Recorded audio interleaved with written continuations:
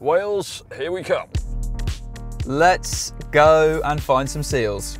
What's I that? think it's a cormorant. That's a rock. 7 hours 34. What's the rush? Would you like to listen to the station How to Love Your Body? Go away! 87. 87p per kilowatt hour. What a bargain.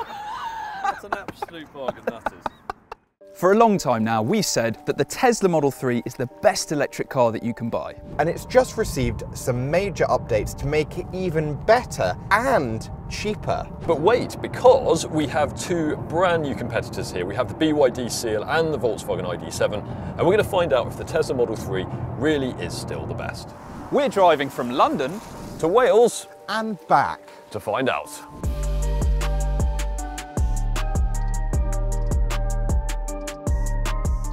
So Doug, where are we going and what are we doing? Well, Neil is in the Model 3, you are in the ID.7, and I am in the Seal. And we are driving from Twickenham to St David's in Pembrokeshire to hopefully see some real life seals.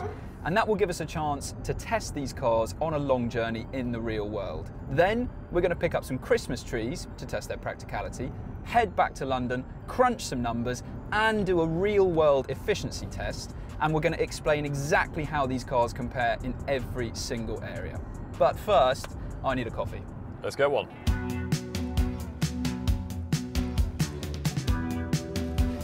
Hi there, yeah. Could I order a flat white, please?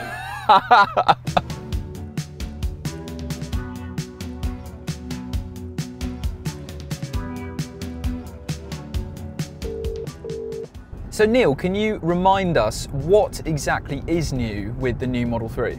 So starting with the exterior, you'll notice that it's got slimmer headlights and taillights. And as well as that, it has more aerodynamic front and rear bumpers. All of that means that this car has improved aerodynamics over the last Model 3. So this will now do 318 miles to a charge compared to 305 for the last generation car. Tesla's also worked really hard on improving refinement, which was a weakness of the last generation car. And to do that, it's fitted double glazing all around and it's tweaked the mounting points of the suspension. And Tesla claims that this car is now 30% quieter than the last Model 3. So Will, what is the ID.7? So this is Volkswagen's brand new flagship electric car, at least if we ignore the more utilitarian ID Buzz. And it might look like a bit of a mashup between a coupe and a saloon, but it is in fact a hatchback. So really you can think of it as an electric Arteon. Only it's a bit bigger than that car. It's almost 5 meters long. It's the longest car here. It has a drag coefficient of 0.23, which means it's very aerodynamic.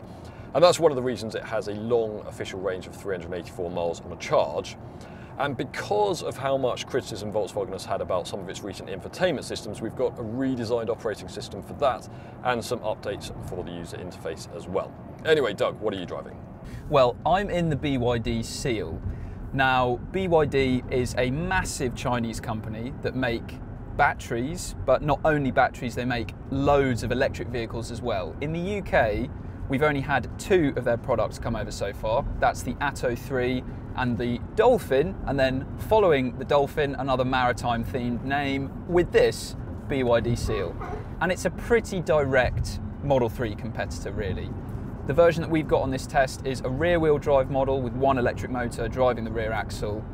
It's also got a very long official range of more than 350 miles, which is pretty impressive.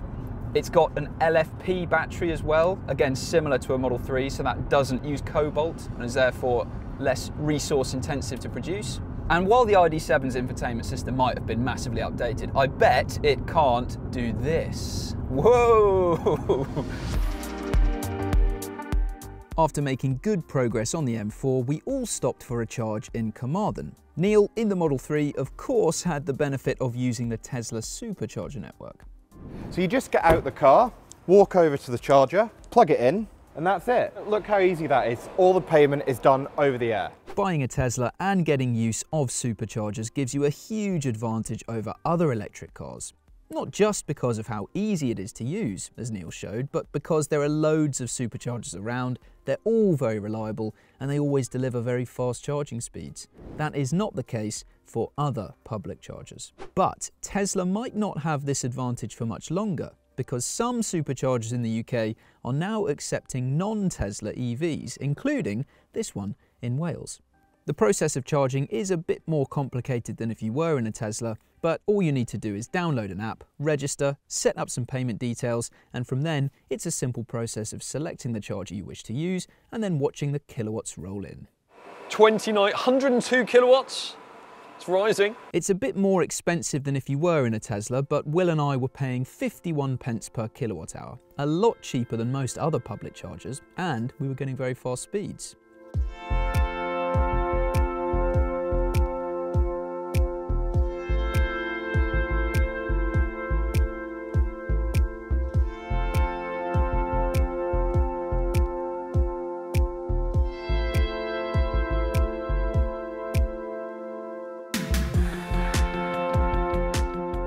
So we've made it to apparently one of the best seal watching spots in the UK.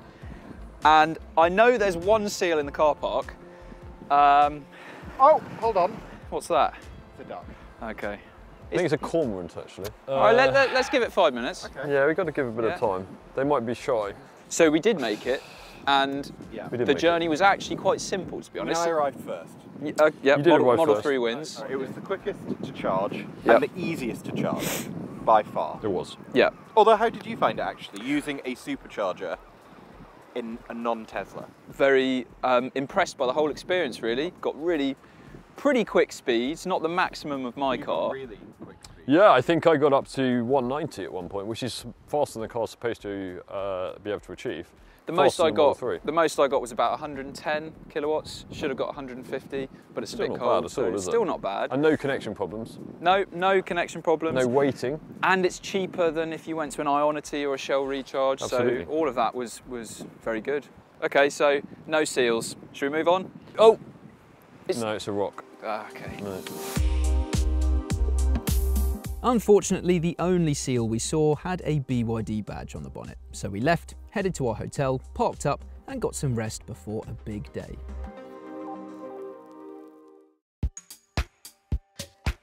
Okay, it's day 2. We are leaving St David's. Absolutely stunning morning here. Unfortunately, we didn't see any seals, but let's hope we have some better luck hunting out some Christmas trees.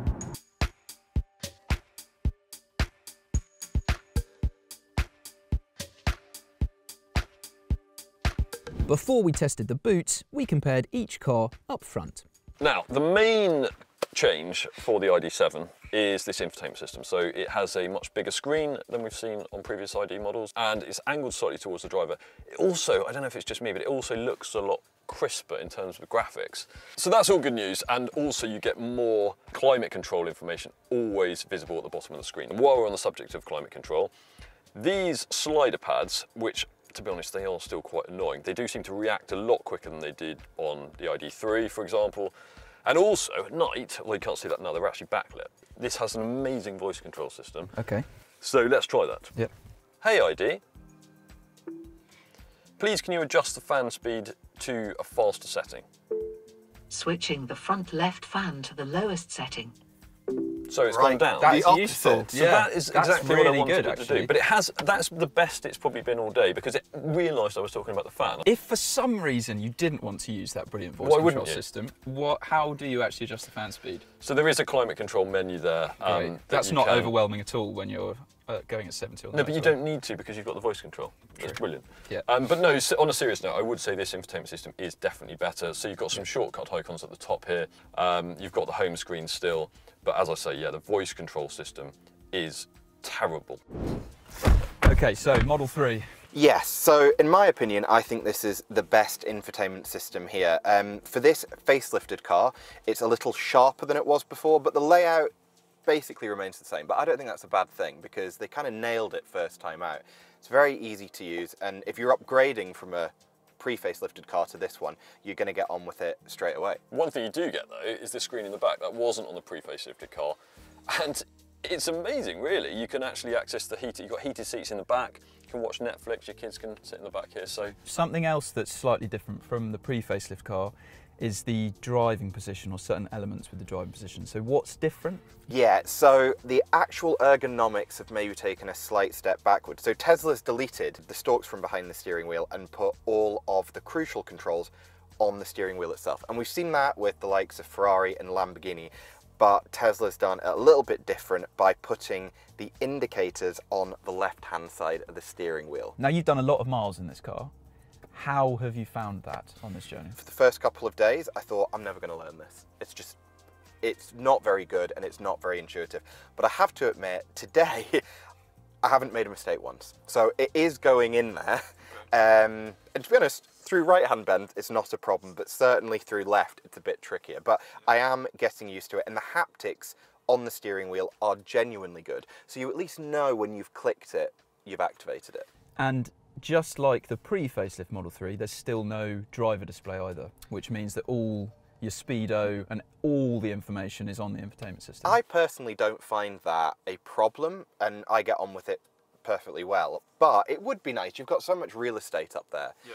I don't know why Tesla hasn't done it, but Elon Musk has said or responded to tweets from customers saying it will never get one, so it's unlikely. It's a shame not to just have a head-up display. Can I say one thing though? I've noticed there is no gear selector. So how do you engage a gear? Because there's no stalks, you now have to select drive or reverse or park from the screen itself, and that's more tricky. What happens if the screen dies? Tesla has thought of that, and it's hidden up here. So you actually have physical buttons up there that you can use in an emergency, or if you just find that more convenient. Okay, so the Seal does have a traditional gear selector, as you can see down here. Very nice. But I do still have some issues with the driving position. I can't have the steering wheel where I want it and still see this driver display, for one thing. Then when I can see the driver display, you can see you've got your speedo over here, very important. This just shows you how much power you're producing or is being used. And it's a number that is constantly jumping around all over the time. It's not moving anywhere, and it's still changing. And it's really distracting, and I don't need to know it, so that's quite annoying. Also, this screen is so big in landscape mode. Again, where I've got my driving position, quite a big chunk of the bottom right of the screen is actually blocked. And when you're using Waze or Google Maps, that is your destination at the time you're going to get there, so things that you actually want to see. That's not a problem in the Tesla or the ID.7, is it? But look at this. Whoa! Amazing. Can either of your cars do that? No. So there you go. But your car can't do that when you're using Apple CarPlay. That is true, Okay. and that is quite a big drawback because it just means I would always have it in landscape mode. The interior quality in the Seal is not amazing, I would say. There are aspects of it which are quite nice, like the mix of materials that you have. Like some of this nice kind of knurling down here. suede feels Yeah, I okay. like that suede. But there is quite a strong smell of plastic in here. There is. Which is not as strong as when I first got in it, but it's not there. particularly appealing. I mean, all this material on the steering wheel, very much vinyl. the seats, Yeah. it's just I would say very plush. I would say that certainly this is bottom of the pile when it comes to certainly perceived interior quality. Yeah. What do you reckon is the best though? Would it be the Model 3? I think a lot of people would think that looks the nicest inside because it's got that kind of minimalist thing going on.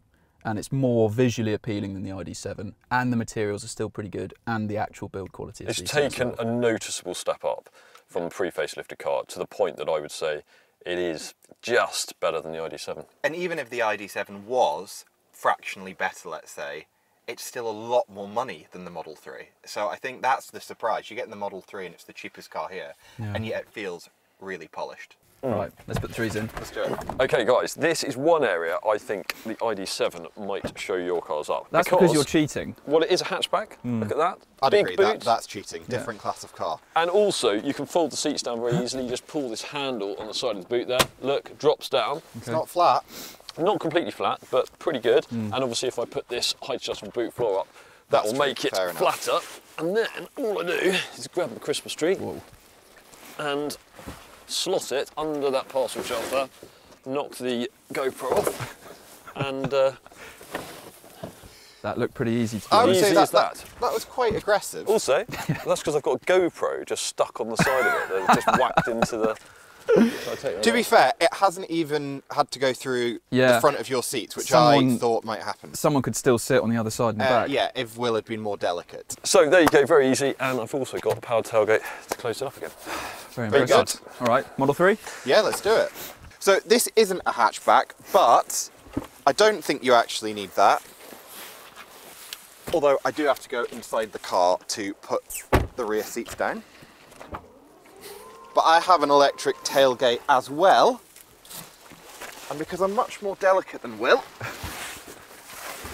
I don't need all that wasted space of the ID.7. It's in there quite happily. Easy. That was very elegant. And again, it doesn't need to go through the middle of the front seats. Impressive. Pretty simple. Seal. So the Seal, similar in size to the Model 3. You can see the opening is quite a bit smaller than certainly the ID.7 and the Model 3. To put the rear seats down, you've got to go inside here. You can't do it from the boot.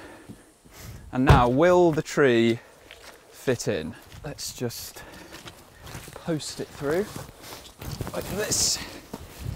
Actually, very easy. Is that decapitating a passenger sat in front? I don't think so. Fine back there. Yep. It's come the furthest forward of all of them. It has, but that's still fine, and someone can still sit in the back. Not Okay. bad. ID.7 overall the most practical here, isn't it? But you can still fit a Christmas tree in all three. Let's go.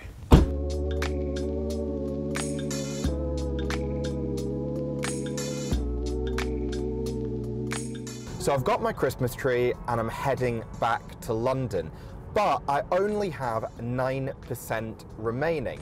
But because Tesla's navigation system is so good, I've just plugged in my final destination and it's telling me that I need to go and charge at a supercharger in Swansea. Now, it's also telling me I'm going to get there with only 1% remaining, but the range reader of this car has been super accurate over the last couple of days, so I'm confident we're not going to run out of juice. Will, hello.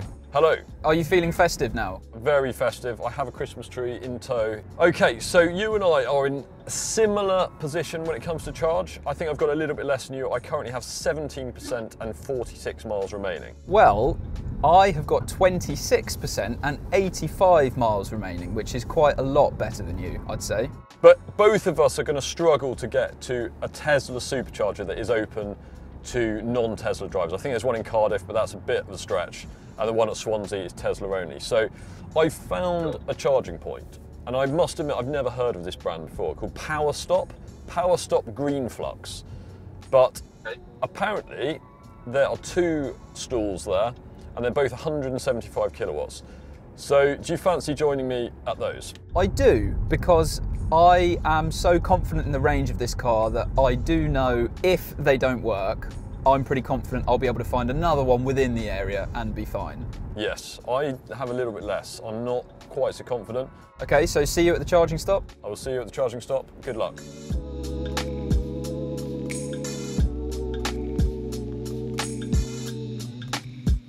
Okay, so this charging point is actually in a Volvo dealership.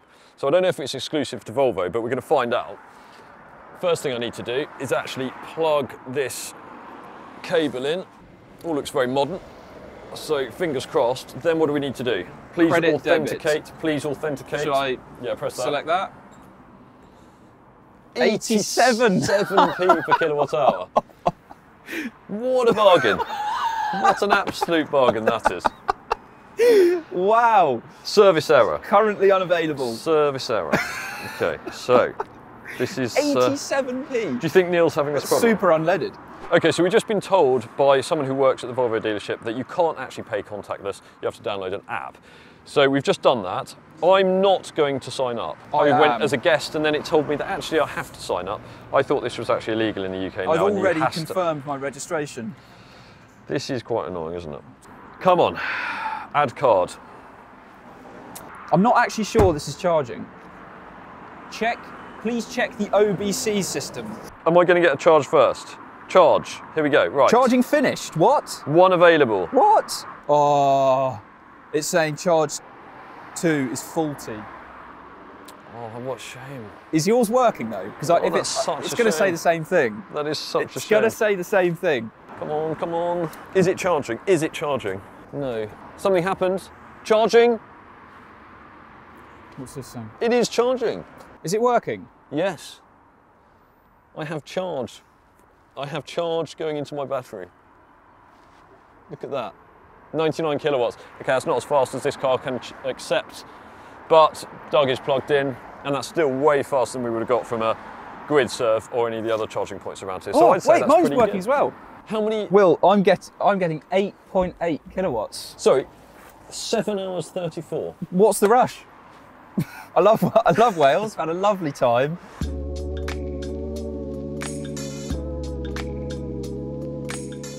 Eventually, my charging speed caught up with Will. We put in enough charge to see us through the final leg of our journey. Neil had done the same at his charging stop, so we all headed off back to London, ready to charge up to full again to help us crunch some numbers.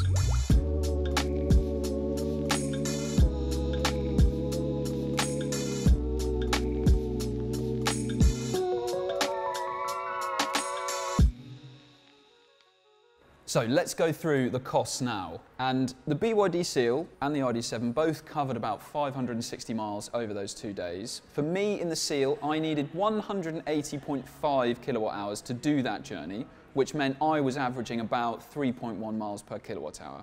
In terms of the actual costs, my fast charging stops en route cost me £72.78.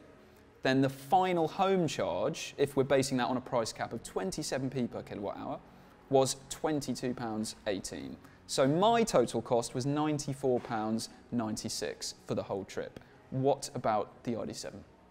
Well, I needed a total of 202.8 kilowatt hours, and my efficiency across the trip was 2.8 miles per kilowatt hour. So in terms of fast charging costs, that was £90.14p, and then the home charge at the end set me back £21.25. So total cost of £111.39, quite a bit more than you spent. Quite expensive. What about the Model 3? Well, I actually covered a few more miles than you guys because I had to divert to a supercharger in Swansea. So I did around 574 miles and used 160.4 kilowatt hours of energy for my journey. So that means my efficiency was 3.6 miles per kilowatt hour. And what about the cost at those superchargers? Well, I think that's the impressive bit, really. My fast charging stops cost me just £43.96. So when you factor in that my home charging top-up was £15.24, my total cost of the trip was £59.20. Quite a lot less than both of you guys. Loads cheaper. Loads cheaper, even though you actually covered a few more miles as well. Yeah, totally. So the quick conclusions to draw from those numbers are that the Model 3 seems to use its energy in an incredibly efficient way, and superchargers seem to be very cheap compared to non-Tesla superchargers.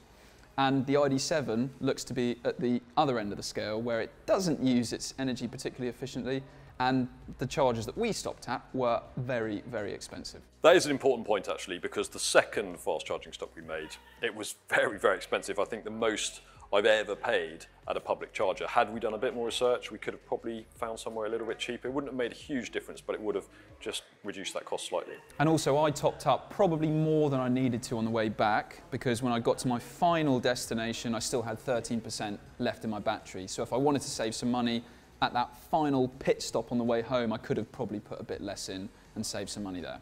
Another thing to mention is that this test wasn't the most scientific in the world when it comes to measuring efficiency, because obviously different drivers and we all took slightly different routes. So what we did the next day was we went to Millbrook Proving Ground, which is where we test cars in a controlled environment so traffic doesn't influence the results. And we did a second test where we simulated motorway, rural and town driving. We swapped drivers regularly and we got some slightly different results, didn't we? We did. So the Seal on that test recorded an average of 3.3 miles per kilowatt hour. And based on its battery size, that gives it a theoretical winter range of around 271 miles, which is pretty far.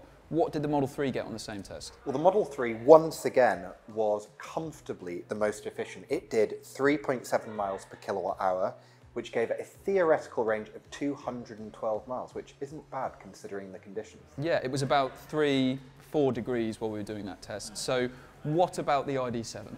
That wasn't quite so efficient. So that averaged 2.6 miles per kilowatt hour, and that gives it a theoretical range, in those conditions at least, of just 200 miles, which is pretty disappointing when you consider that officially it's supposed to be able to do 384 miles. That is a huge difference, isn't it? Massive. Is that the worst thing about the car? The other slightly disappointing thing I would say is the price.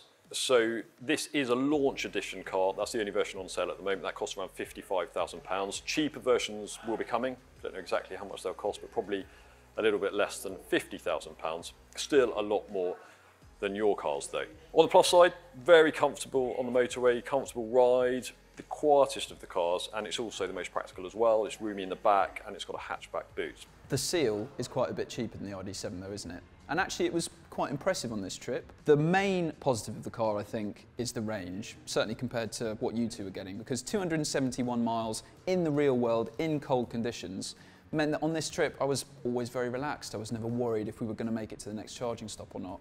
And also the car was reasonably comfortable. The handling's quite good as well. The interior's okay. And it's £10,000 cheaper than an ID.7. But it is still about £5,000 more expensive than a Model 3. And apart from the range, the Model 3 is stronger in every area, isn't it? Yeah, I would say so. I mean, the Model 3's always been a very good car, but this facelift means that it's now a great car. And when you factor in the supercharger network that you get when you buy a Tesla, the brand is making every other car manufacturer, I think, look a little bit silly. I'd agree. I think it is.